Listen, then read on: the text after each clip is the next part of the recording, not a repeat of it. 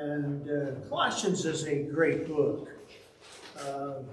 Interestingly, in my some 50 years of preaching, I preach very seldom on Colossians. And a couple of years ago, I spent the first 4 months of the year studying one book. And over and over and over and over again. And driving the Word into my heart and into my thoughts. The big Bible that you guys have seen, I told you the Bible, if I turned around the last row, the church could read it. I got one of those, I don't know what pica it is, but it's huge. And so I've written all over that thing. You know, I got notes on the side and notes in the middle and you name it. And I've always told people, you know, a lot of people say, oh, that's sacrilegious to write in your Bible. Well, you need to see my Bibles. Mine are just written all over the place. And some of them are colored in. Some of them that I studied have different kinds of things. But I just want you to know, a lot of times I have my mom's Bible. And every once in a while I'll open it up and I'll see what passage was precious to her. What notes she took on some subject. And so, you know, you never know your Bible. I know my son's claiming the first Bible I have, Keith, for the mission. And it was one I carried for 20 years. And so you know it's got a lot of stuff. I couldn't tell you what side of the page things were on. I had it so long, you know. I've gone through a lot of Bibles since that time. And when I bought that back in the 60s, it was an exorbitant price. I think I paid $85 for that Bible. It was the name of it was Dixon. It was a King James. But had a lot of helps, a lot of notes in the back. You know, kind of a concordance, a dictionary, and all sorts of things for helps. And like I said, I carried that Bible just for years and years. I knew that Romans 12, 1 and 2 were on the right-hand top of the page. And so it's, you know, it's a wonderful thing, I think, to make the Bible yours. Yes. Make it yours. And I love to see people who write in their Bibles, who make a note here or there. Some of you have sub-notes now. You have studies underneath. And, you know, sometimes there's a note in there that you know, I have underlined some of them and said, boy, that's a good thought. That's a good thought. And so just a little lesson on how I use my Bibles. Good to see you back there, folks. We've had some that have had some operations and some things, and we're glad to see them back. Praise God. Amen. And so anyway, this is the Wednesday night service from Midway Baptist Church, midway between Athens and as you're heading towards Athens, or as you head towards Madison, about midway. And so, good name for it. There probably aren't a lot of Midway Baptists. I don't know, maybe there are. And so, I know there's a whole lot of First Baptists. Right. And I always figure when I see a Second Baptist that was a disgruntled group from First Baptist. And you guys may not believe Huntsville has a Third Baptist. So, you know, I can just dream of what happened there. And so, as we study tonight, let's ask the Lord's blessing. Lord, we thank you for your word. We thank you for this wonderful book that you allowed Paul to write in prison and give him time to put his thoughts down that could be carried now literally many, many times around the world.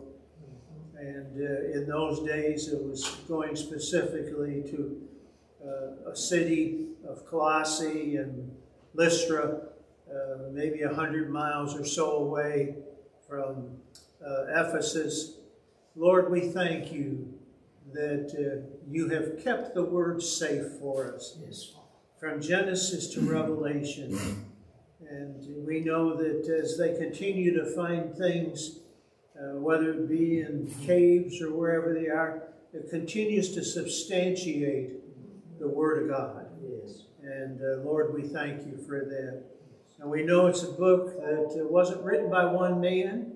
We know it's a book that was written by some 40 different authors and in several languages.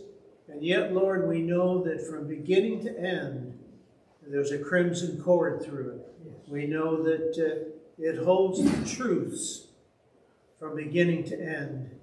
Yes. And we believe only you could have guided those some 40 ones that laid pen to paper or to parchment or to whatever it was they wrote on. And that we believe that you kept them from error. Yes. Yet you allowed their personalities to show through in their writings, their vocabulary, their thoughts, as you gave them your incorruptible word. And we're thankful, Lord, also that, Father, that you sent your Son to come to be the one who is our Savior, our Lord. And we pray tonight we'll extol him and lift him, and we'll give thanks for this church that preaches the gospel in everything that's done, from Sunday school to children's works to the ministry of our pastor. Lord, bless us, and may those who listen to this on YouTube be blessed, and we pray that some may even be saved, and that many might grow. We ask in Jesus' name. Amen. Amen. Amen. All right, tonight as we look, I want you to realize that I picked up, like I said, the wrong set of papers. We'll let the folks know out there.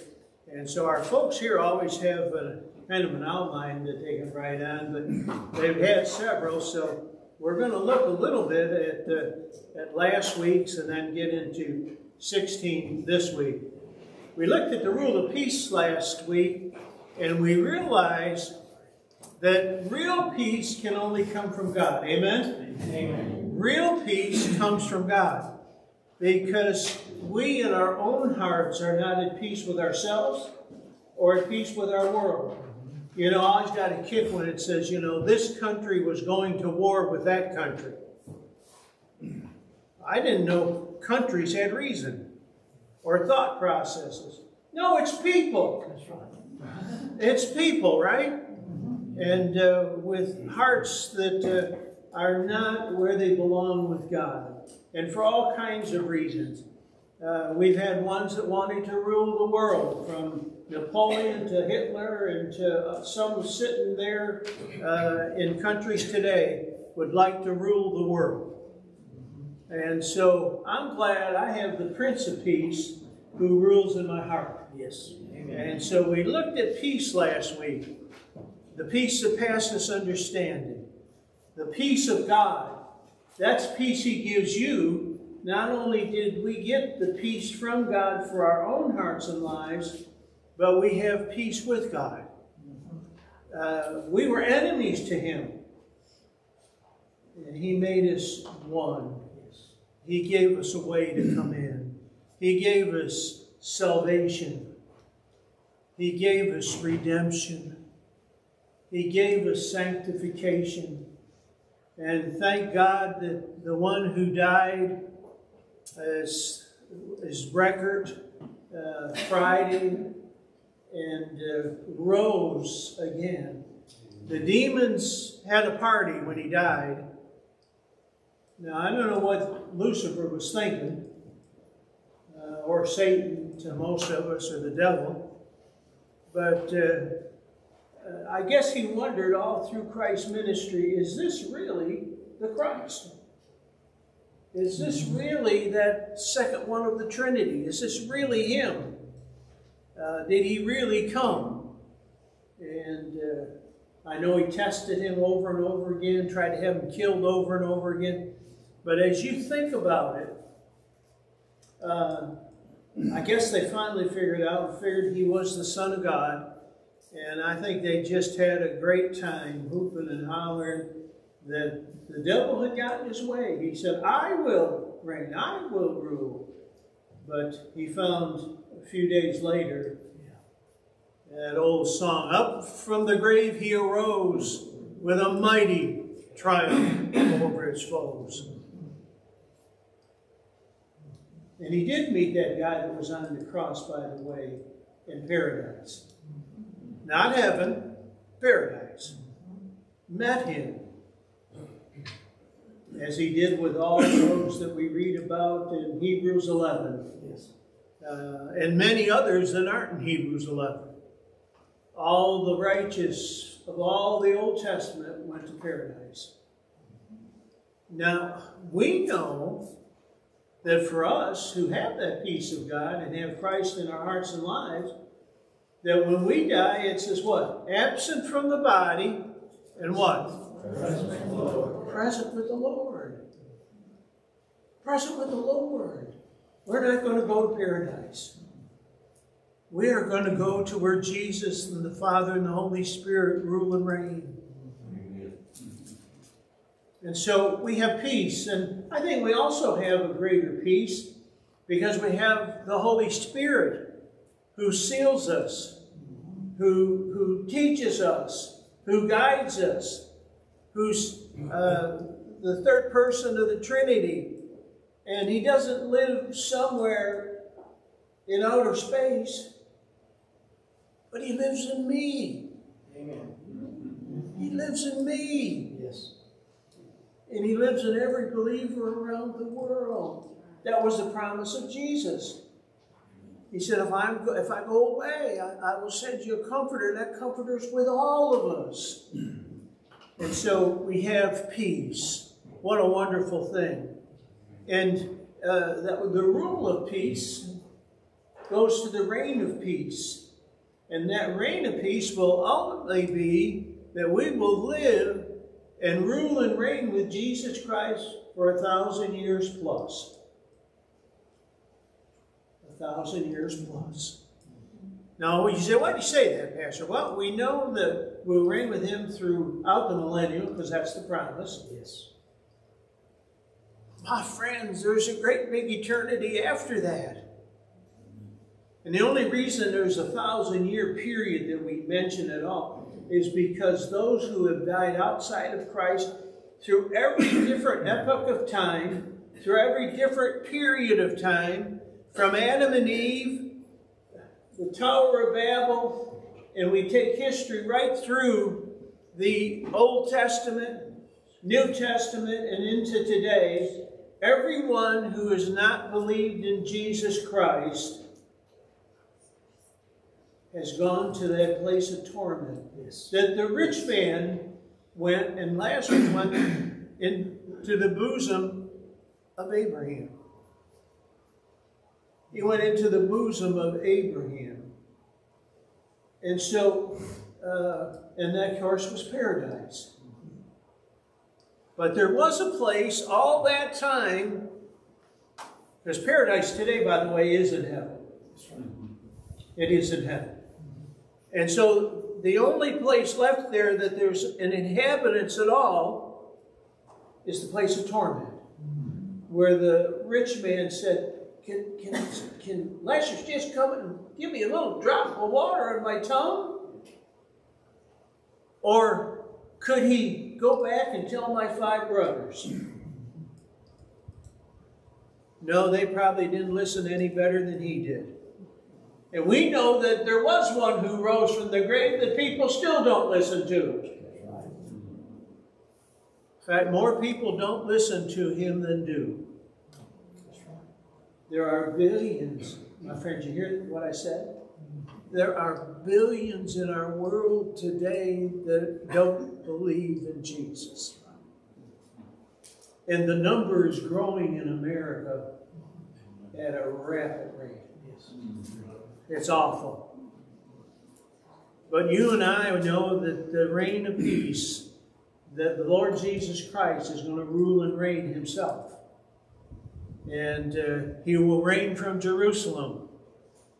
But ultimately, there's going to be a new Jerusalem, a revamping of heaven and earth, and there will be eternity. I don't know all that incorporates. I know that the speed of sound is about 186,000 miles per second.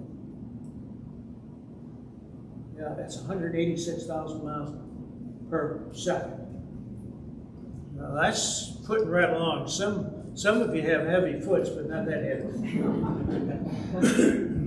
And you just think about that maybe when we have our new bodies, that the speed of light won't even mean anything. Yeah. You know, how many years it takes for a rocket to get to Mars or Venus or somewhere else. And what are they going? They're not going 186,000 miles a second. But they're going about 17 or 18,000 miles, an hour. That's nothing to spit at either. That's fast. Yet it takes years and years and years.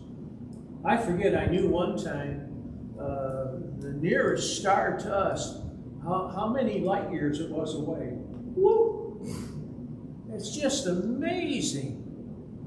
Amazing how big our Milky Way is. And it's only one of a bunch of them.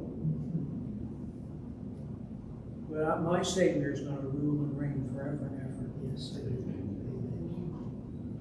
With all of us who loved him. Yes.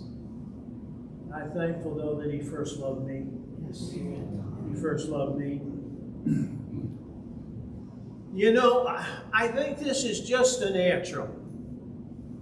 I think it's a natural. We find the rule of peace through Jesus Christ, and the peace we get from God, the reign of peace that we will be part of. And then finally, what does it happen? Well, I think thanksgiving should be on our mouths. When you know the Lord and you have his peace and you have his satisfaction, there ought to be a thankful heart. Amen. I I am so sick and tired of seeing people who are Christians that are grouches.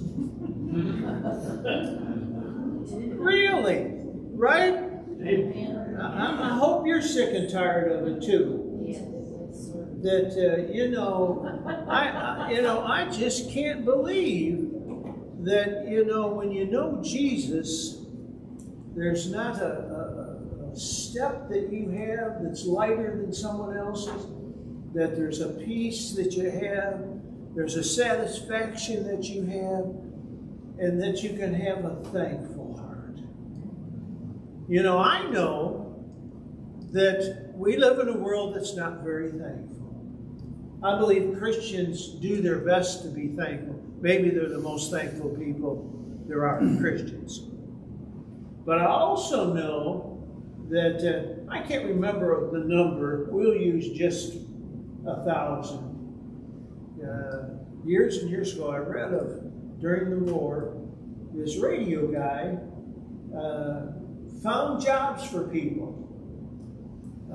He did a job search and he put it out on the air, and hundreds, if I remember right, got jobs. You know how many thanks he got? Just about none.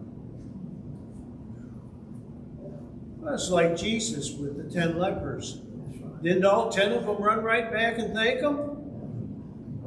You better shake your head. Not up and down. One came back. Remember Jesus said, were there not 10? Yes. And I think in our world today, it's maybe 1 in 100. Our children today aren't taught to thank people when they get a gift.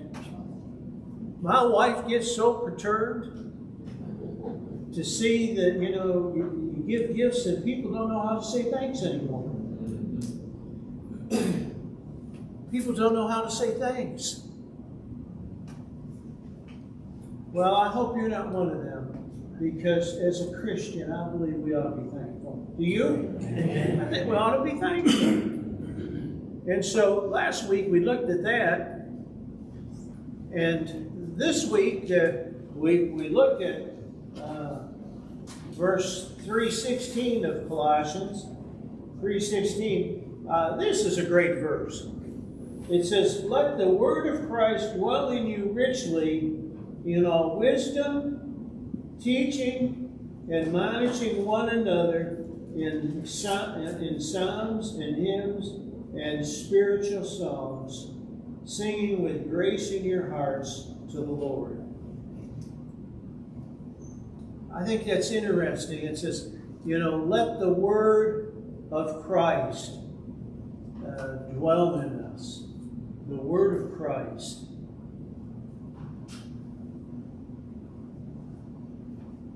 As we look and see that we have our title tonight, The Acceptance of the Gospel, and then I have a subtitle that we're going to use in every one of our titles under that. The Gospel of Christ and Its. Our first one, the Gospel of Christ and Its entrance into our lives. And its entrance into our lives. You notice that, what is the gospel? Of course, the Greeks considered the word the gospel good news. Good news. Well, I want you to know, my friends, it is good news. It is good news. It's saving news. It's news that makes you whole. It's news that makes you fit. It's news that prepares you for heaven. It's the gospel, the good news. And here we see that it says in 16, let the word of Christ, and of course, whose word is it? I really believe that God the Father, Christ the Son, and the Holy Spirit were the ones that guided all the writing of the word. And I believe that shows you what the Lord thinks about the word. And notice whose word it is in the Old King James. Now, I know in some of the others there's different translations. And in some translation, yours might say, now let the word of God dwell in you richly. Well, I don't have a lot of problem with that because God covers three people. Now, a lot of the time I believe in the Old Testament when it's God, it's the Father. The Father. The Father. Who was doing, we know in Ephesians it was the Father who planned the church. It was the Son who purchased the church in that very first book of Ephesians.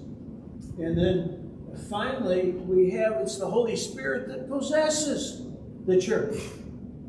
Father's plan, Christ's purchase, and the Spirit's possession. And that's it. He comes into our lives, possesses it, yet we can shut him out of our lives. He's there, and you can use him or not use him. You're a fool, and I'm going to tell you that plainly, if he's in your life and you don't use him. That's right. You're a fool. The Bible says don't call people fools, but I'm telling you, you are a fool if you don't allow the Spirit to use you. You find when he uses you, you find joy, you find peace, you find satisfaction. Now, does he always put you in just great positions where the sun's always shining and it never rains and you never have a storm in your life? There are some Christians that say, you're either in a storm, you're coming out of a storm, or you're going into a storm. And so, but no matter where you are in that process, is Jesus with you? The whole Godhead, in a sense, is with us, but a special person of the Godhead is with us till the day of redemption. So, and I believe that's when I go home to be with the Lord. When I go home to be with the Lord. The gospel of Christ, its entrance into our lives. Faith comes by hearing and what? Hearing by the word of God. Someone had to tell us. Didn't they? Someone had to tell you. Now, I know I went to church when I was in diapers.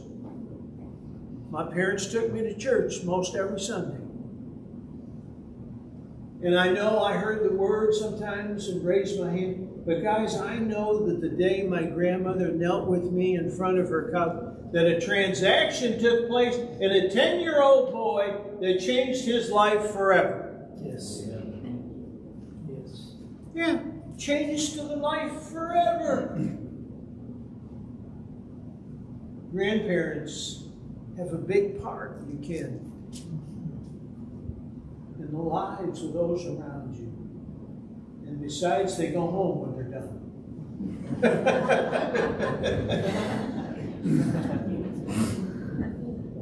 Now, some of us, we stay longer. I know that.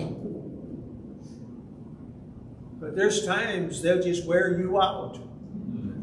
I was talking to a friend of mine from Buffalo yesterday, and he said that he had his twin grandsons for a couple hours, and he said, man, he said, they wore me out. They wore me out. Well, Christ and the gospel has entrance into our life. Someone tells us the gospel. I always loved the 4 spiritual laws.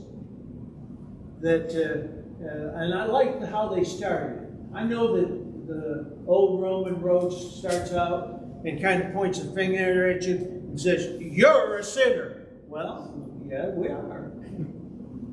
We are. I always liked that Campus Crusade approach where they came out with the 4 spiritual laws. And the first thing it says, and God loves you. What was the old saying? You get more flies with honey than vinegar. I always loved the approach. And God loves you. And then the next step, but you're a sinner. And you're separated from Him. And He would love to have you come to know Him. Would you like to say a prayer and ask Jesus into your heart? I used to love those 4 spiritual laws. I thought that was a great approach. But the gospel of Christ, it has an entrance. My friends, if you can't remember the time you were saved, I'd be afraid. Now, I don't do that to scare any of you. He says, oh, I was too young. I don't care how young you were. If you'd received Jesus, it ought to be memorable. Now, can I tell you what day of the week it was when I was a kid at 10? I know it was summer vacation because I found it out. It was a summer day out of my grandma's house down the porch, and went outside and played and did what I wanted to do. But no, I don't know the day. Now, a lot of you who were older, it's like a lot of them at the mission. They come to know Jesus while they're there. They will tell you, well, on April the 12th, it was probably 10 o'clock or 11 in one of the classes where I heard the gospel and I received Jesus. Or it was Sunday morning at the mission chapel, and the preacher was preaching, and at the end of it I raised my hand and I said the sinner's prayer, and I went and told the person on duty, I asked Jesus into my heart. I asked Jesus into my heart. I always love when guys come to me and they say to me, I'd be dead if it wasn't for the mission. I'd be dead if it wasn't for the mission. It's a great thing to be part of rescue. You know, your church is part of rescue. You guys, as you preach the gospel, you're part of rescue. As you guys support, not only here in the people of Athens and the things you do and missionaries around the world, you guys support the rescue mission. And all of you that give cans and pray and give finances that go to the mission from this church, you know the souls that are saved at the mission you're part of? When you stand before the Lord at the Bema seat, listen to me. When you stand before the Lord at the Bema seat, you may find there's a whole bunch more people there than you ever knew that your life had part of because you gave. Because you gave. You gave money into the offering plate that went to the mission. You gave. You went down and gave a special gift at the mission. You know, any of those, when you support a missionary and he leads people to the Lord, you've had part of that mission offering. All the souls saved, you got a little part of it. I believe that. That's what I was saying to Pam when her and I were doing these for weeks and weeks all by ourselves. Now, Jim was smart enough, he could do it on his own. I'm not. But I said to her, you know, if anyone receives the Lord or grows close to the Lord, Pam, that's part of your reward. Amen. Yeah, our videography there, that she came special to record and to get that so that it could be out on YouTube. You and I will never know during this pandemic how many people more may have been saved than if we hadn't had the pandemic. Now, I know it was an awful thing, and I'm not rooting for pandemic. I'm going, yay, pandemic, yay, pandemic. You know, but I am saying that often under pressure and under bad circumstances, more people are saved than under good.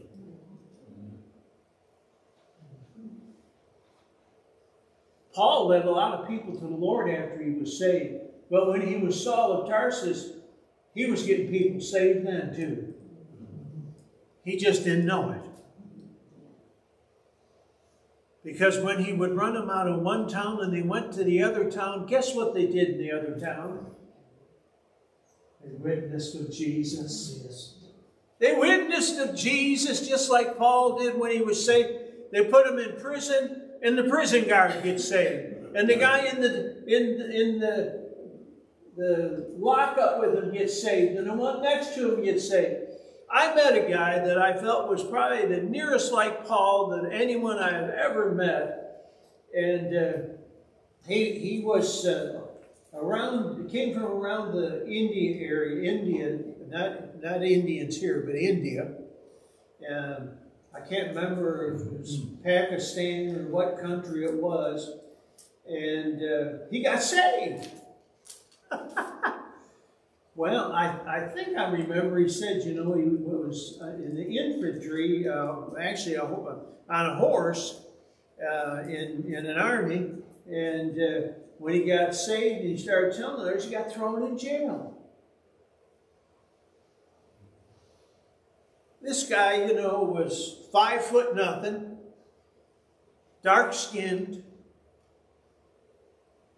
and what a witness. He said, well, you know, while I was there, he said, I led the fella in the cell with me, and the fella across from me, the fellas on either side of me, the prison guard. He said, so they moved me to another part of the prison. He said, the guy in my room in the cell, he'd get saved. The guy next to us would get saved, and the guy on the other side, the guy across the way would get saved. He said, I think they finally kicked me out of there, he said, because they assumed would have been all Christians, and they'd had to build bigger jails because you weren't supposed to be Christians. You know, as a young minister to hear that testimony. Yeah. Young minister to be. I just thought it's like the story I have of Shane Nelson, who was on the Buffalo Bills, and he was part of what was called in football days, back when Jim Kelly was there at Buffalo. You have three usually that are linebackers in a lot of plays. And one of those linebackers calls all the plays. You didn't know that defense had plays as well as offense. Yeah, you did. They call out when they see a certain formation, they call out a formation. And every once in a while, they call the wrong one out, and the guy gets a touchdown. He said, "How did that guy get so loose?" Well, they probably had the wrong set of plays for what was up before them. And nobody knew who to take that man. And so that's what Shane Nelson did. He set the play for the defense.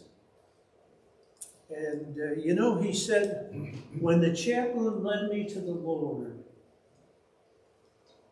he said, I had to learn a new language. Yeah. He said, because when I used to tell him, he said, I used to tell him what to do. And he said, Jim shaking his head, he was a sailor. Most of the ones I know that were sailors were pretty good at this too. Language that we normally don't hear in the church. Yeah. Well, we'll just put it that way, okay? And he said, as God dealt with my heart, and I grew in the Word and in the things of Christ, he said, I literally had to learn English all over again. A lot of our guys at the mission, when they come to know Jesus, to me, guys that get saved at the mission are 1 inch from hell. They won't go into church. They will come to a church to get a handout, but they won't come to hear a preacher preach.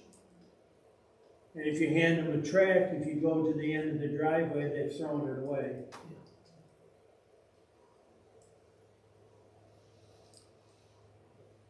Just think. And I always picture, that you have the church lined up in front of a great chasm, and there's a lot of holes in between it. There's a church here, and then 15 miles away there's a church. And people are coming towards the precipice. The precipice is hell. And they're just flooding towards it. What did Jesus say? Broad is the way. Well, these big gaps between churches. And then you had that layer of missions and those type of things that sit almost on the back door of the precipice. I always felt that when somebody could get by us and not receive Jesus, they were this far from hell.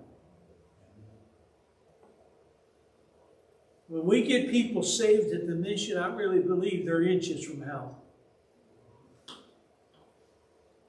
Inches.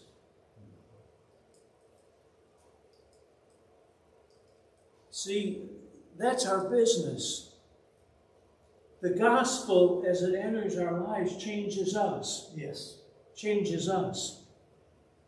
We next have the enthronement, the gospel of Christ and its enthronement in our lives. In 16 we read, let the word of Christ dwell in you richly. That's the entrance into our lives. And in all wisdom and teaching. The enthronement is, we find, as it says in Proverbs, that the Lord is the beginning of what? Knowledge. and wisdom. And here, as you look at that in 16, what does it say? It says, we are to give out the gospel in wisdom and teaching. It's interesting that when you think about it, that teaching takes study, teaching takes looking things over, knowing the subject some, to be able to put it forth. And so when you look at that, and then, you know, the wisdom to put it together, that's the help of the Holy Spirit in us. He gives us the wisdom to present it and to tell it and to do it in such a way that our teaching is correct. And you know, when the Holy Spirit is in any of us to do any kind of teaching or witnessing, and He's dealing in our hearts, you know He's dealing with the ones on the other end. Did you know that? Yes.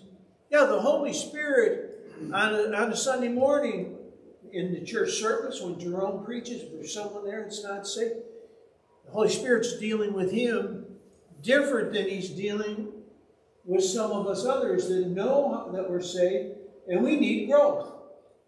We need to continue to grow in the Lord. And I've told you that there were times when I would have people come to me at the end of the service and say, you know, the Lord convicted me today of this certain sin that I'm doing or this certain thing that's not right in my life. And I got thinking back, I never said a word about that. I didn't say a word about that. Whether it was a habit or whether it was a sin or whatever it was, they were telling me, the Lord really spoke to me today. Who was speaking to him? Holy Spirit was speaking to him. That's the great asset that Jerome has and preachers have that preach the gospel. Is not only is the Spirit working in their hearts and in their minds, He is working in that congregation. Yes. Amen. Amen. Or otherwise it would be no different than any other lecture. That's right. You think about it, in real essence, you think about it. If it wasn't for the Spirit through Jerome and in us, it'd be like a lecture in college. Yeah. We go out remembering about 15% of it. Maybe. Maybe. Yes. That's why I like to do this, that people can see with their eyes some of the things and grasp it, what we're talking about. But I just think that I have preached years and years without having a lit up sign behind me with all the stuff on it. Now I know when I did Daniel and Revelation that really was impactful. Yeah. Because you could see stuff and you could see the things that we had. You could picture it. Yes. But real different than if I just got up and kind of lectured you about the book of Revelation. But when Jerome opens the Holy Scriptures, or I do, or Jim, or any of you teachers, or any other preacher that preaches the gospel, or any missionary that does, the Holy Spirit working in us, putting out what He wants us to put out. I've had times where I've put down, I always preach mostly from an outline. I do sometimes have things that I have for this series, had more printed out stuff. But preach just from an outline, and we'll mark down some illustration I want to give. Illustrations help us put windows into sermons. Often they help us to understand when it's a hard subject or it's something that we don't quite get. I can know times when I had illustrations in my sermon that I didn't use, and others I used that I never studied. I've had that happen a couple times tonight now. Yeah. where the Lord's given me something to say. That's right. That somebody here and somebody out there that's listening on there needed to hear. Yes. But the enthronement is that when we get it enthroned in our hearts and life, we need to show it. The wisdom of the gospel, the teaching of the gospel, the living of the gospel. It's real. The enthronement, I really believe it. See, the gospel enters into us, and that's the beginning. That's the beginning. But as we grow, we continue to enthrone the Word of God in our hearts and lives. Yes. And find wisdom. We have a lot of good people in this church that can teach and can do things. And if they use the wisdom of God and allow the Spirit to use them, they'll be much more than they were on their own. And so, teaching and the ministry is part, I think, and we do it in wisdom. And then finally, the gospel of Christ and its emancipation in our lives. And that emancipation shows forth that we begin to admonish one another. Admonishment there means to encourage, means to build up. Sometimes we think of admonishment as scolding. It could be. But usually it's informative, to give knowledge, to give something, to admonish or encourage somebody. And notice what it says in Psalms. Of course, those are the poetry of the Old Testament. The poetry of the Old Testament. That was their songs.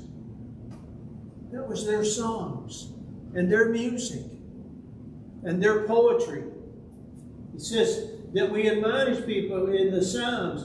And the Psalms are a wonderful place sometimes when our hearts are broken, when things are just not going. And I always tell everybody, I haven't done it yet this year, you need to read Proverbs at least once a year. Yeah. Pick out a month with 30 days, so don't use February. And make it an object to read one chapter every day.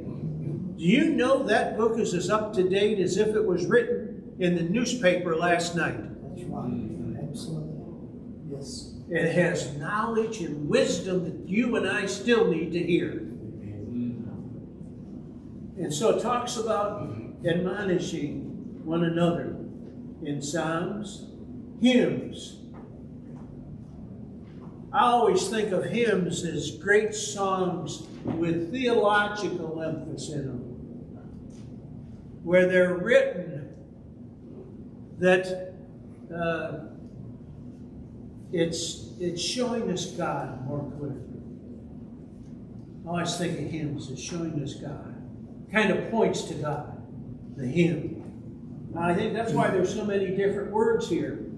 In psalms, hymns, spiritual songs, I think, are something that we sing that's an encouragement to us. Now, some of the things that are sung today in some churches, I'm not sure what they are.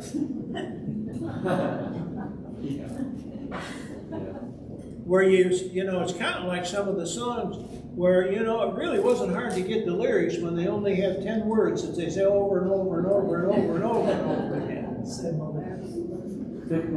Yeah. But I think if we look at that, spiritual songs and strengthening us and encouraging us, and it winds up there, that emancipation in our lives.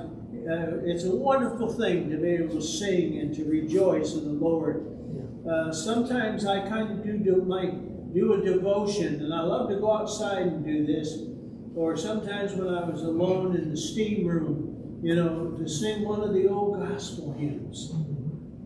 You know, there's something about a bathroom where your voice sounds really great. Or a steam room. I have to tell you a story about a doxy I had. She was the picture doxy on the doxy calendar, adoption, and one of those black and brown, long old buggers. And I was singing in the shower, "Ship ahoy, ship ahoy, ship ahoy," and I hear,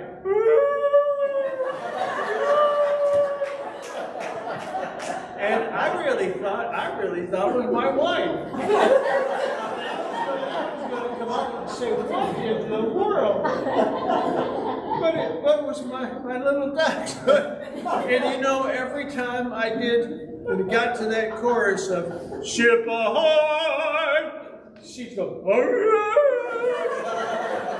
and I don't know what it was about that. I could sing all kinds of other songs, but she got in the spirit when I did that one. But we can sing with joy in our hearts. And then it says, with grace in your hearts to the Lord. It should end up with grace in our hearts to the Lord. That grace is unmerited favor that we have with the Lord.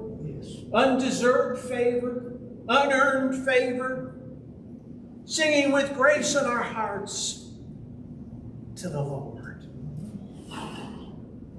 Even if your doxy joins in with you. And so some days I just sang it to get joy to hear her. My friends, the gospel is powerful. The gospel is powerful. Lord, we thank you for your word. We ask you bless it. We thank you for Midway Baptist and the folks who love to hear the word.